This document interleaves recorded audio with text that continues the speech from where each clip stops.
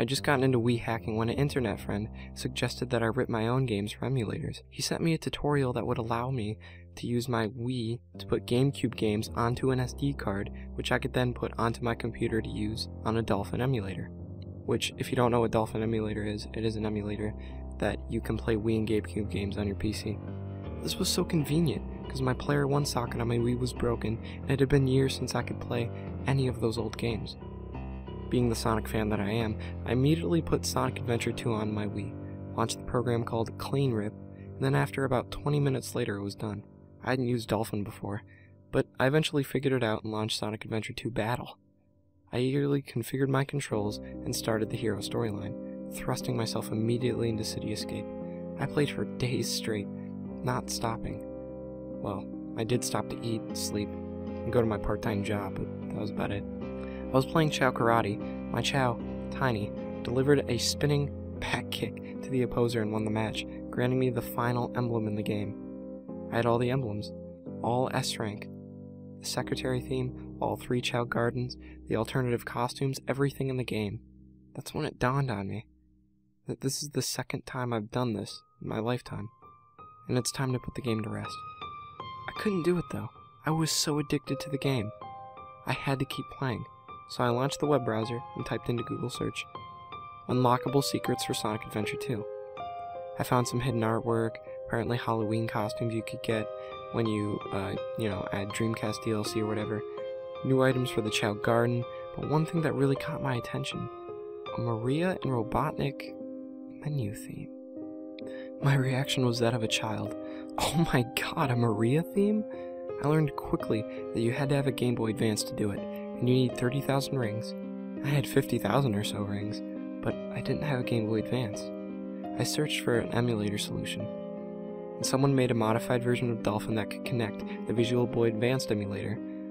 I downloaded Sonic Advance 2 ROM and launched it to my Visual Boy Advanced emulator, then launched up Sonic Adventure Battle 2 with the modified version of Dolphin. I went to the Chow Garden in both games to make sure it was connected, and then I went to the black market in Sonic Adventure Battle 2.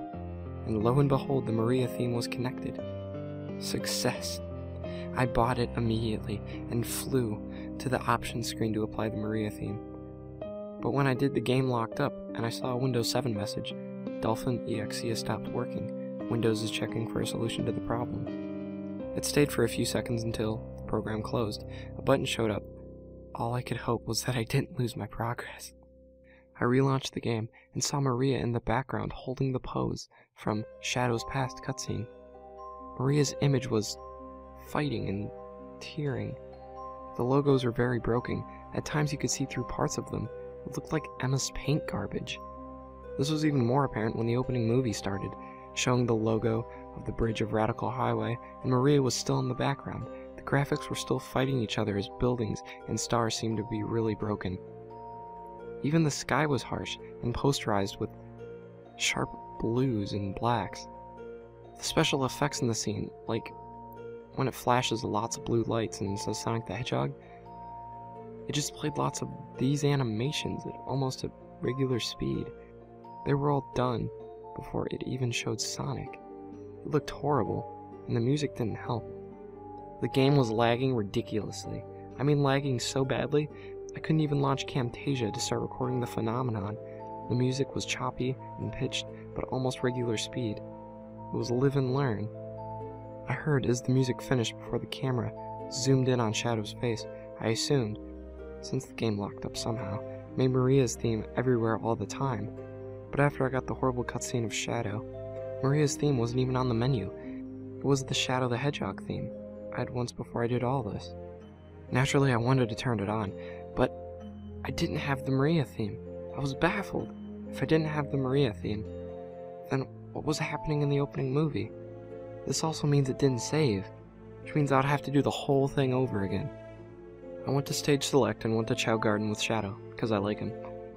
I ran into the normal Chow Garden, and was about to launch Visual Boy Advanced, when I saw a new egg. I was frustrated, so I decided to throw the egg with some anger. When I picked up the egg, I decided to close Camtasia because the game was still lagging a bit.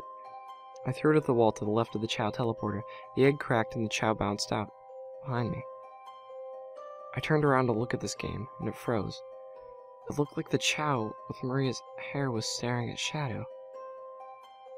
Shadow was also looking at the Chow. I stared for a few seconds before I launched Task Manager to see if Dolphin was responding.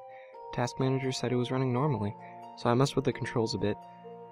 It's not abnormal for Task Manager to say a frozen program is running, so I decided to close Dolphin from the Task Manager processes. Before I closed Dolphin, though, I took a screen capture of what was happening. I opened paint.net to save the screenshot. I cropped it while I was there, because why not? And had a closer look at it. I thought I saw something really faint. I went ahead and saved the picture. Then I opened something called Curves, which is a color editor in paint.net. Curves is something that helps you bring out the details of pictures. So I decided to use it here. I played with it for a good 10 minutes. Then I saw her. Maria was standing, staring down at Shadow. It was very faint, but it was there. On the right side of the screen, looking straight at Shadow. She was there. That was enough to make me breathe heavily. My mind was just blown. I didn't know what was happening. Should I continue my pursuit? To unlock everything? Well, of course. Today's my day off, and I don't know what else I want to do. I relaunched the game, skipped that horrible opening movie, and decided to stop with the Maria theme. This time I wanted to see if I could find anything else wrong with this game, so I went to story mode, chose the dark story, and started Shadow's Past, the Radical Highway level. The cutscene with Eggman watching Shadow stand on the bridge played normally, so I decided to launch Camtasia and record once Shadow's segment of the cutscene started. How pathetic. Shadow says as this strange purple flash flew over the screen. Find them before they escape! The cutscene was playing normally, until Maria's part showed up. The sound was messed up and the audio was saying, "All people do it. I beg all the people do it. I beg all the people do it. I beg." But the word no was in Shadow's voice. The cutscene played over itself, and the moment it was overlapping, the cutscene stopped. It sort of went straight to the stage after that. Once I started playing the stage, I read, "Break through the besieging military." But all the letters were grayed out except a couple. The letters were not grayed out was A, and break, the R, and through, the I, and besieging, and the M in military, and the A in military. In the background, I saw Maria's head and shoulders from the top-down angle. Her eyes were really dark, almost black. And she was sort of staring at Shadow in the left corner of her eye. I took a screenshot, but closed Camtasia because Dolphin was lagging a bit. As I played through the stage, I never lost sight of Maria. Even if it was her back dress, feet, hair, one eye, or a finger, she was always there, fading in and out. I decided to pause the game and launch Camtasia again. At this point, I didn't care about the lag, I just wanted to capture this. A few seconds after unpausing, I beat the gun robots, and the jailed prison cutscene started playing over the game. But the text and special effects weren't on it, just Gerald kind of sitting there, but it distorted the colors of the game. It was kind of like what happened with the intro, but Gerald was tearing with the graphics instead of fighting them. The cutscene clearly had dominance over the graphics. About halfway through the cutscene, Maria started fading in and out, in different poses and different angles. Even with everything that was happening, the game was playing perfect speed. One pose shocked me, however. Maria on her back, and her legs spread awkwardly, allowing the camera to catch the full shot of her special parts. Maria was blocking her face with her hands. I decided to pause the game and stop recording there. I saved the video, and severely blurred out the part, so you can't make it out. I didn't realize until I unpaused the game, but I had been playing the entire time before I paused, and actually rather well.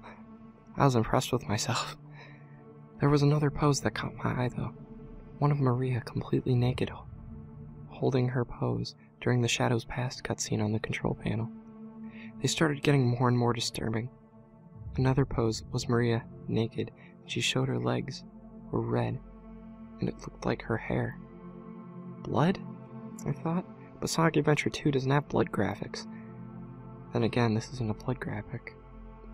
I screen capped it and cropped it down to only her legs. Once I beat the stage, I then began counting my rings.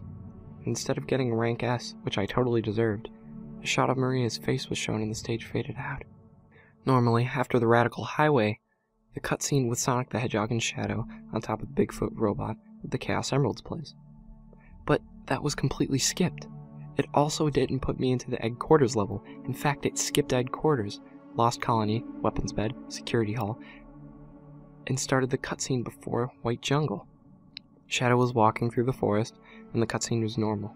Shadow picked up his talkie, and Rouge's voice was playing normally. "This is Rouge.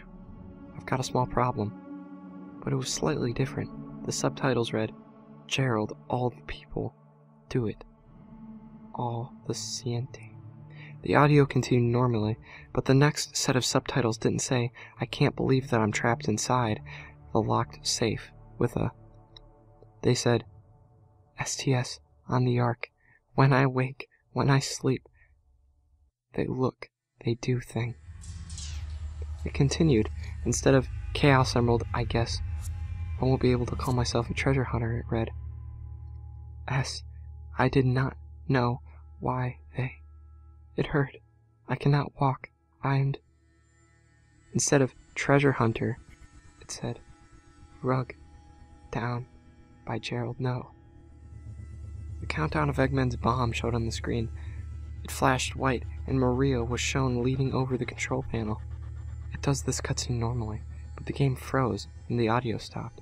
I thought Dolphin was lagging, so I opened Microsoft Notepad and jotted the subtitles, hoping to make some sense of them later. Also, I decided to launch Camtasia. It took a while to load up, but it didn't start recording because nothing was happening anymore. I loaded up Task Manager to see how much of the CPU was being used. I could also keep Camtasia open or close it. The whole computer was peaking at 50% and idling at 10%. That's excellent for the Dolphin emulator, especially when running Camtasia. Dolphin was still running according to Task Manager, so I decided to hit Enter. Windows sent me a beep to say that Enter doesn't do anything. I minimized Camtasia and clicked Dolphin and I hit Enter. Dolphin would get it, but before I hit Enter, I noticed the stars behind Maria's head were kind of off looking. I stared at them for a minute, and I noticed a few odd patches of stars were missing. So I took a screenshot, closed Camtasia, so I wouldn't kill my PC saving this, and I opened paint.net so I could see the screenshot. I stared at the shot for a few minutes. I noticed the patches of missing stars spelled the word kill. I saved the file, then I outlined the stars in another picture. I clicked on Dolphin once again and pressed Enter. The normal sound effect played as the loading level rose. Stage 9, White Jungle. First mission, cut through the jungle in 10 minutes. Like in Radical Highway, all of the letters were grayed out except for a couple. The word cut, they took T, and through, they kept R. They kept the E and the J in jungle, the U in jungle, the L in jungle, and the exclamation point. I never made sense of any of these letters. I waited for the level to load when I started to see Maria in the sky with a blank expression, looking down on Shadow and they're sort of toward the screen at the same time. I started observing every detail of her indescribable face. An ounce of logic must be left in my mind because I told myself not to play anymore. I came up with a great excuse to take a break and try figuring out these strange messages. I started with a screenshot from Radical Highway. I only had to look for a second before I figured out what the letters spelled. Maria. Feeling pretty confident, I wanted to take a shot as the subtitles were jotted down a moment ago. I first strung them all together in Windows Notepad. Gerald, all the people do, all the scientists on the Ark. I wake, I sleep. They look, they do things. I did not want to know why they... It hurt. I cannot walk. I am drugged by Gerald. No. They look, they do things. When I sleep, when I wake, all the scientists do these things. All the scientists were doing something to her while she was sleeping? Something that hurt? Did they perform experiments on her? I know Gerald was trying to cure Maria's deficiency syndrome, Maybe he was trying to cure Maria during her sleep. Then I remembered the pictures of Maria naked. And her legs were red. Oh my god. I said aloud, did Gerald and these other men commit acts of...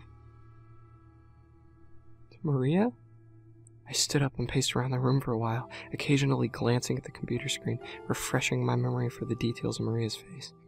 The experience was starting to make sense, though Gerald drugging Maria down and the scientist jumping her. It's terrible. It's probably why she loves Shadow so much. He never touched her. This is starting to fill some of the plot holes in Sonic Adventure Battle 2. Though Shadow does mention Gerald building the Eclipse Cannon, and that the Project Shadow is indeed an experiment to make weapons of mass destruction, not to cure neuroimmunodeficiency syndrome. In the Japanese version of Sonic X, I remember that Maria was put into the Ark because of her disease. It was so contagious and deadly. If neuroimmunodeficiency syndrome is contagious, that means that the scientist on the Ark got it and thus couldn't leave. This also gives the reason for the gun GUN raid. Gerald gave them their weapons of mass destruction, Eclipse Cannon, and Shadow, so GUN killed everyone on board as not to spread the disease or use of any of these weapons. Gerald was arrested. However, it was probably GUN. It was probably so GUN could ask him how to use Shadow and the Eclipse Cannon. 2 pieces of information GUN never got. If the scientists had the disease, that means they had nothing to live for, which explains their actions. Still, I find this hard to take in all at once. I mean, seriously? How old is Maria anyway? What could Sega be thinking? Would Sega put such a twisted plot element into a children's game? I don't think so. But now that I think about it, there are some holes in Sonic Adventure Battle 2 that just got filled, and a whole lot of garbage in Shadow the Hedgehog 2005 that never happened. For example, Shadow didn't lead Maria to a dead end where she was shot. The Shadow the Hedgehog opening suggests Maria in fact led Shadow to a cryogenic tube while already wounded, where she then launched Shadow out of the Ark and died as she pulled up the lever. It's obvious in Sonic Adventure Battle 2 and Sonic X. While Shadow the Hedgehog rewrites Shadow's entire life and honestly isn't very dark plot-wise. I'm starting to believe Sonic Adventure Battle 2's plot was sketchy because Sonic Team had to remove all these gruesome plot elements at the last minute. Just think, Genocide City, like from Sonic 2, it's still the game that you have to hack to get in there. Once you got in there, all the level's graphics are gone. Linking both emulators together like that must have caused the game to load up like it was originally supposed to. I think Shadow the Hedgehog was solely existed to help cover up the nonsense of Sonic Adventure Battle 2. After my logic session, I found myself seated, staring at the details of Maria's face once again. I couldn't stop feeling sorry for her. She's such an innocent girl, always valuing her experiences and providing light to any unsettling situation. For these men, no, these monsters, to crush her spirit, it's unhuman. Through some deep breathing, I found myself calm to begin playing the level. As I played, I couldn't keep my mind off Maria. The images of her sexual positions fading in and out of the background made the matter hard to ignore. The stars that say kill faded gradually into my memory and pieced themselves together with these sexual positions of Maria. My logic was functioning in a mind-numbing way, but it eventually came to 2 possible conclusions. That Maria was killed during one of these acts, or Maria could possibly have wanted someone killed. This isn't making any sense, I thought to myself, but I remembered something that I had sealed away in my memory. When I was a child, I had a series of similar experiences with my neighbor. The game was Doctor. I still remember the words, "Let's play Doctor," in the storage building. Her obsession with pine needles and blackberries. It's a painful subject. It went on for a couple of days before the parents of us both captured us in the act. I never saw her again, but I came to the decision to forgive her. I was damaged, though, those experiences. Once I realized what had actually happened, it severely affected some decisions in my life. When I think real hard about what actually happened, it honestly wasn't a terrifying experience. Demented, weird, and somewhat scarring, yes, but I had so much help and counseling from that point that it was no longer a problem. This girl, Maria, she was on a space station full of men. Her experience was really horrible, and she didn't have the counseling or escape that I had. She died on the Ark, used as a rag doll, then thrown in the garbage. I wish I could help her. I could bring her to the same realizations that I've come to if we could have only met. Alas, this is only a video game, but I couldn't shake the feeling of the connection I have with Maria. I decided to do whatever Maria would have me do. Anything to clean her face of this villainous. Once I beat White Jungle, I got to the rank with Maria's face, and the game instantly flashed to a cutscene of Sonic and Shadow going super. But Maria was fading in and out of the scene. I decided to bring up Camtasia, but I couldn't start recording until about halfway through it. At this point, the camera had completely zoomed in on Shadow, cutting Sonic out. When the cutscene ended, the game took me to a completely black scene. Shadow's animation was frozen, his shading was bland, and his power aurora was missing. Live and Learn was playing, but severely slowed down and choppy. The background was fading in and out of many different harsh, burning colors. I saw Maria in the background, always on the top of the colors. She looked like she was falling while holding her chest, and her shading was very darkly colored. I pressed the up arrow on my keyboard and started moving forward. The controls were very stiff and it didn't feel like Sonic Adventure 2 at all. The camera was stiff too. I saw a wooden chair with Gerald sitting on it. Some white text appeared at the top of the screen. It said, "For all the people on that planet, kill him." Right then, I knew murdering Gerald would be the best thing for Maria. I floated around him for a second, looking at his ankles. He didn't look exactly like the Gerald in the cutscenes. Maybe he was a beta model for him or something? I don't know. After a second, I thought some more text appeared as the original text disappeared.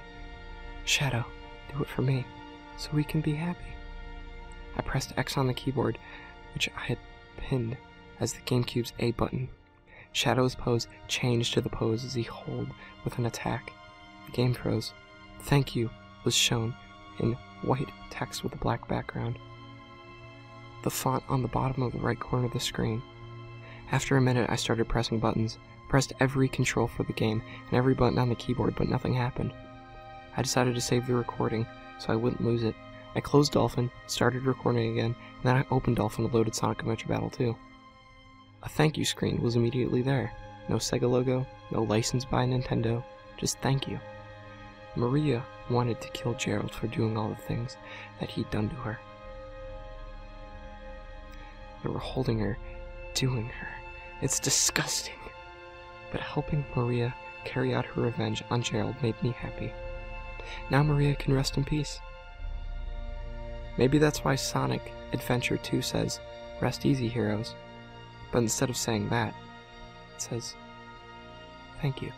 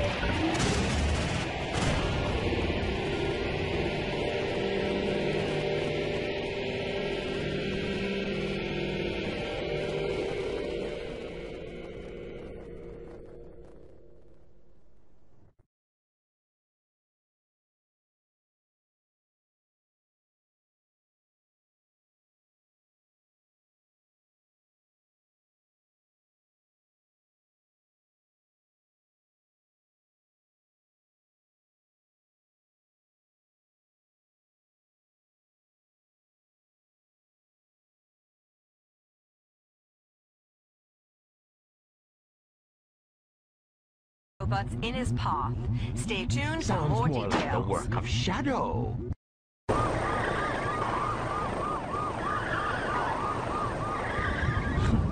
How pathetic. Find them before they escape!